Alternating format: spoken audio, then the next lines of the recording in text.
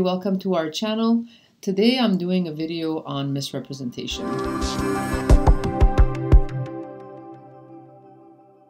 This is a topic that's very complicated and it's very sad too, because if there is misrepresentation in a file, this can sometimes mean that the person is excluded from sponsoring a child or a spouse to Canada.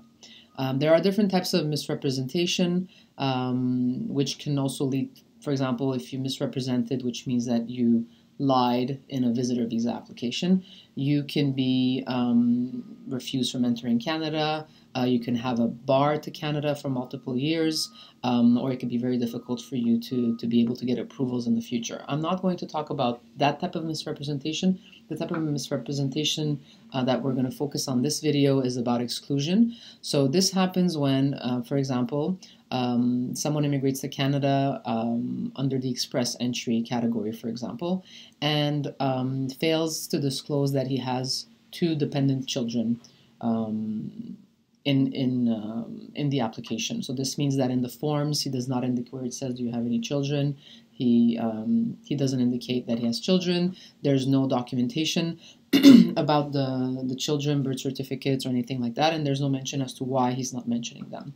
So what happens in the future is once he's a permanent resident, couple of years later, his children are still under have the age requirement to be sponsored to Canada under a child sponsorship application.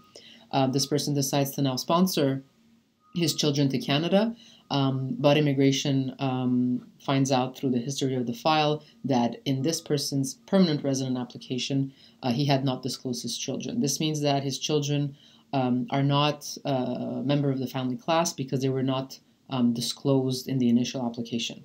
Another example, which is very common, is a woman immigrates to Canada in a skilled worker or applies for Canadian Express entry, various application, becomes a permanent resident, and fails to indicate that she has a husband.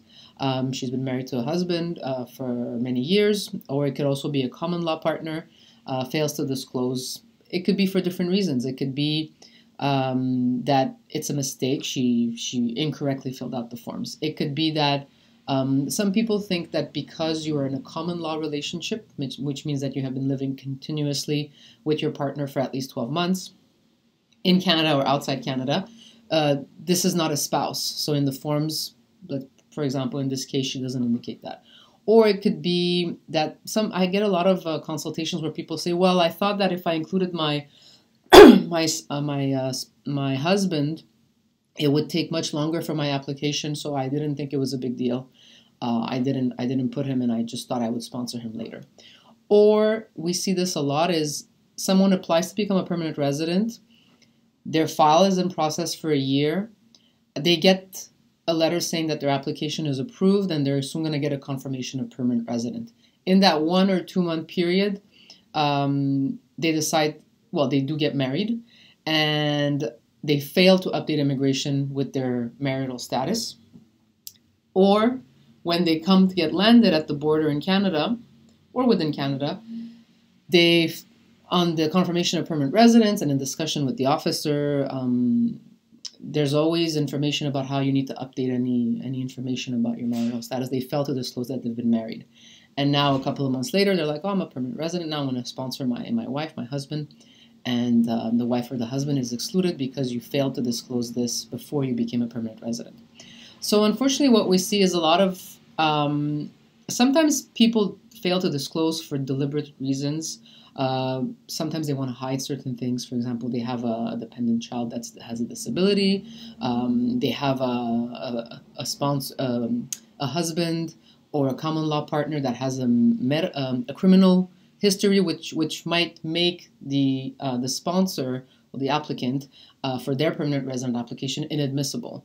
And these cases are very kind of black and white in the sense that obviously you did this because you wanted to gain a benefit under the Act, and you did this intentionally, so you cannot sponsor anymore.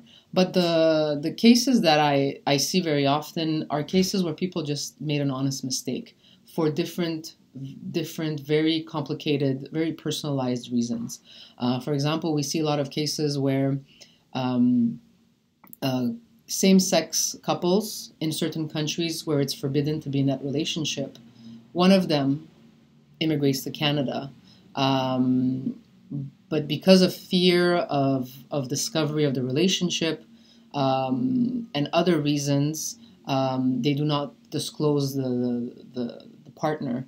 And this is done out of fear, and it's also done out of, well, I don't really understand that in Canada this is allowed, and here I'm not supposed to, disclose it. I can't be public with this information, so I'm not going to disclose this. But then when they come to Canada and they understand the rules and they see that in Canada this is something that's allowed, they decide, well, I'm gonna sponsor my partner now of 15 years, and then they get this refusal letter that says, well, you misrepresented, you didn't disclose that you were in this relationship for so many years. So those types of cases are very, very difficult, and I get very heartbroken a lot of times when I hear them, because sometimes it's really honest mistakes where people that didn't know, didn't get legal advice, didn't understand, or they got legal advice from certain people in their community or certain agencies or certain representative that told them, you know what, don't disclose, you do this and then you'll figure it out. It's unfortunate because it literally ruins lives, and it could separate family members, loved ones from each other for a very long time, if not forever. It's a little bit cruel as a law, I find, because there are some people that are not doing it intentionally. They're just very confused, or they don't know, and there's circumstances in their life that made it that they made this unfortunate mistake. Now, what to do when this happens? There are solutions. It's not always possible, so it's important, I would say, for this type of case to really consult with a lawyer. Not every immigration application needs to be, you don't need to always have a lawyer, but for this type of complicated case, I think it's necessary to consult with a lawyer who's going to be able to look at all the details of the file and your case, and look at the case law and look at the history, and tell you, you know what, let's try this humanitarian approach. Let's try this temporary resident permitted TRP, or let's contest this in the federal court at a judicial review. But it depends. Even though sometimes it's very, very difficult, even if we do the agency, even if we do the TRP or the federal court, it might not work.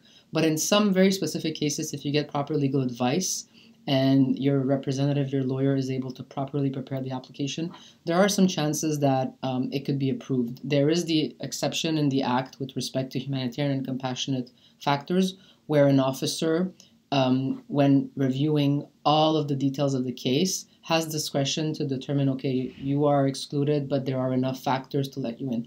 We've done many of those cases, and we've been not always successful, but in the cases that we usually take on, most of the time we are successful, because we carefully select those cases and we make sure we explain to the clients that this is going to be a difficult case. It might not work, but if you want to try everything and you want to make sure you at least try to get your partner or your child here, we can do this. This way we can work together as a team to provide very, very strong documentation. So if we do prepare those types of applications, we give you a very detailed list of documents to support your application. So we want to write strong submission letters. We want to explain every detail that led to the exclusion. We want to ask you to give a lot of reference letters from friends and family, people in your community that know the history and can attest to the fact as to why you decided to not mention your partner or your child. So we can file an application under humanitarian grounds. We can always try to request a temporary resident permit to allow the person to come in temporarily until all of this is sorted. And if that application is refused, if it's a strong, good application, sometimes what we do is if it's refused, we file a judicial review at the federal court.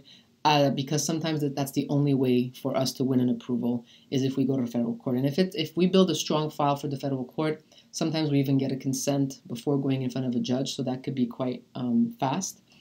And if we do get a consent, or if we do get the judicial review allowed, what happens is that the file that we initially submitted under humanitarian grounds goes back to the embassy or the high consulate for a redetermination by a different officer. So a different officer will now look at the file, and make a decision based on the federal court decision. This does not mean that the decision will be positive 100%.